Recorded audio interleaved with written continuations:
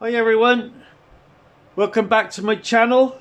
In the last video you see I worked on the part of the governor and also the whistle. I'm still waiting on the material to turn up now for the governor, and also I've ordered some balls to machine up for the counterweights. So we'll carry on with the whistle. So I've got this small end mill which I've got to drill at an angle through that hole there to line up with this hole here. I'd like to show you this plaque. I was presented by the people I work with. A little bit of fun for passing over 1,000 subscribers. I'm chuffed as nuts with that. So thank you to those people. I'll hang that up in the workshop later on. Right, so I'm just about to put that through and drill that steam hole to that hole there.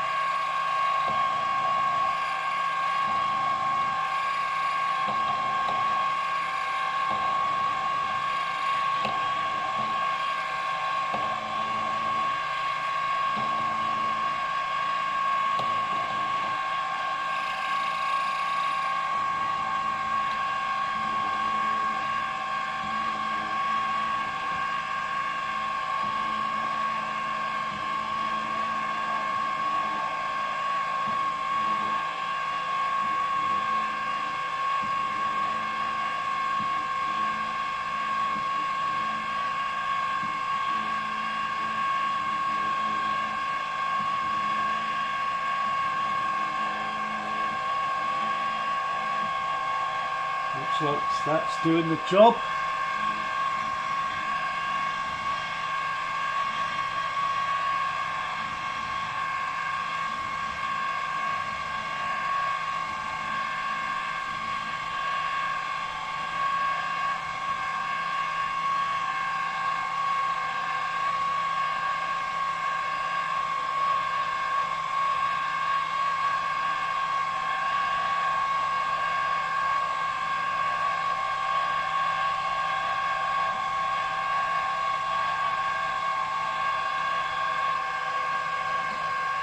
I think that's it.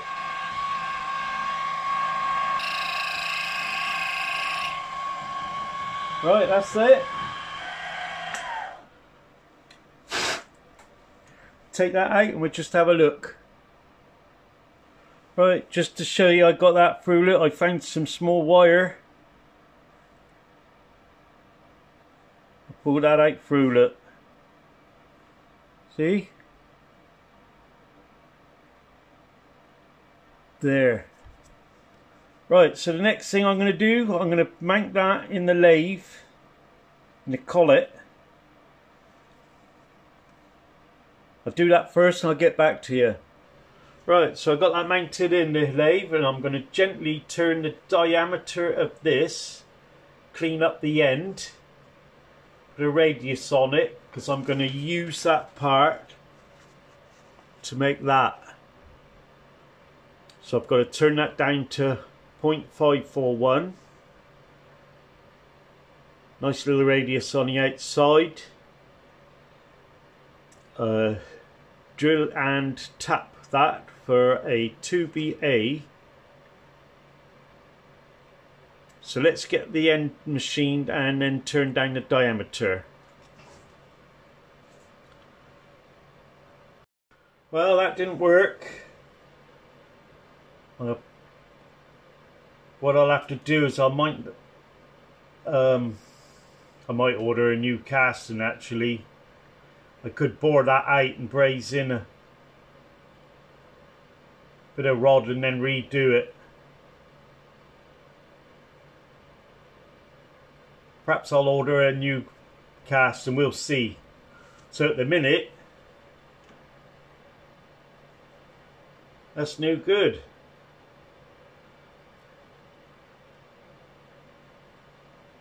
never mind. Perhaps what I'll do is I'll mount that in the lathe and part that off and start machining this piece. Right, what I'm going to do, I'm going to drill that. I've got some 1/4 inch bronze rod. I'll silver solder that in and then re-drill the holes. So when I've done that, I'll get back to you. Right, so I bored that out and I found some bronze. I've cut a piece off long enough to go right in there. I'll silver solder that in now and then we'll have to re-drill the holes. So let's get that silver soldered in.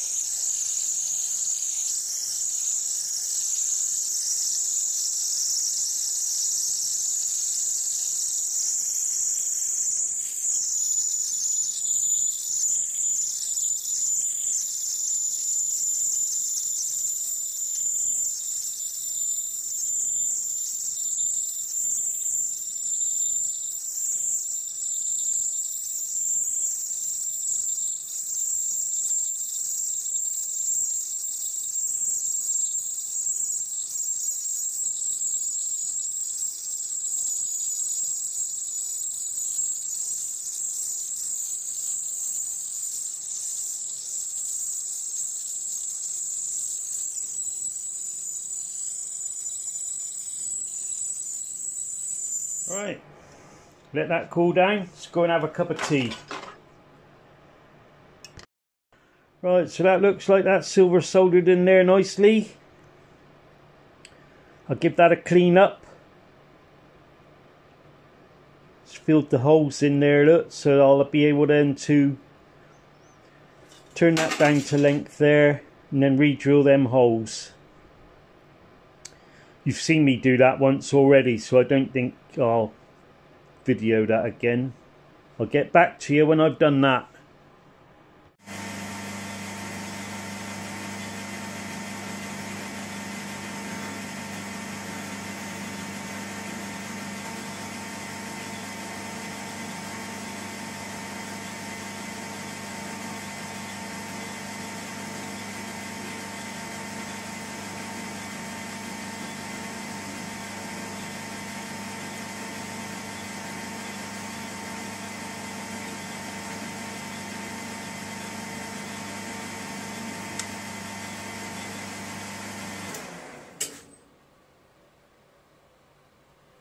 So there we are, back to the same point before I broke that off. I think what happened, where I drilled that hole through there, and then drilled that hole through there, weakened that, so I only touched it with the cutter, and it broke. So I've decided I'll drill that in a minute, or when because I want to mount that upright. I've got to adjust the height of my parting off tool, look. But I want to mount that upright, and I'll get that centre in the milling machine. And I'll do the boring in there. And then I'll turn that over and have that upright. And I'll drill that hole in there down to the depth, and then I'll tap it, die it, put a thread on it, and then I'll mount that and drill down that way. Right, so the next job then is do the machining in the top end. Right, it's just a short video for the minute. I wanted to say not everything needs to be done in the lathe. I mean, I've silver soldered a new bit of bronze rod in there, and I've re-drilled these holes, re-drilled and tapped. But where that was drilled, that's the bit that broke off, look.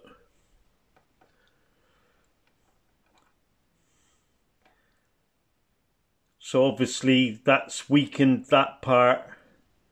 And where that was in the collet, it's just not enough meat there, and I just touched the part of the casting that was out here and it just snapped off like that.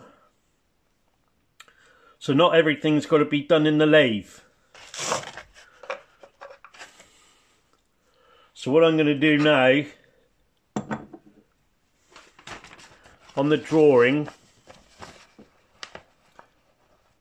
I'm going to mount this piece in a collet upright like so, and do all the machining in the top, which is that. And then when I've done that, I can turn that over and have that flat, and I can drill that hole or die that so the thread's on there, drill the hole, and then drill that hole which meets up at the angle in there.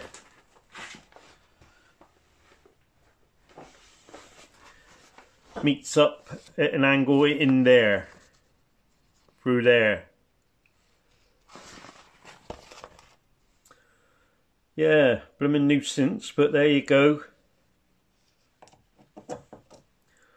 So please subscribe to my channel and join me as I build a 2-inch scale Fowler Showman's traction engine.